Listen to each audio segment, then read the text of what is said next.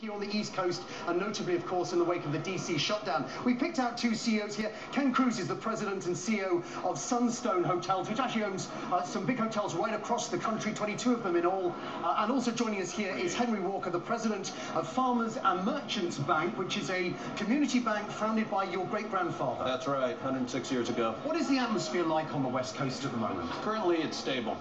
And, just stable? Yeah, it's improved considerably over 2008.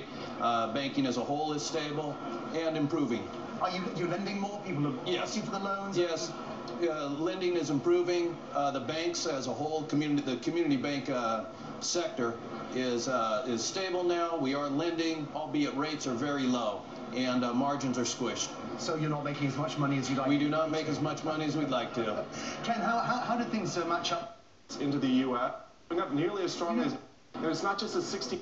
You took over in the 2008 crisis over there on the West Coast, a very different experience. What do you feel about it? You know, I think it's a lot of political pandering, candidly. The fines are not necessarily appropriate.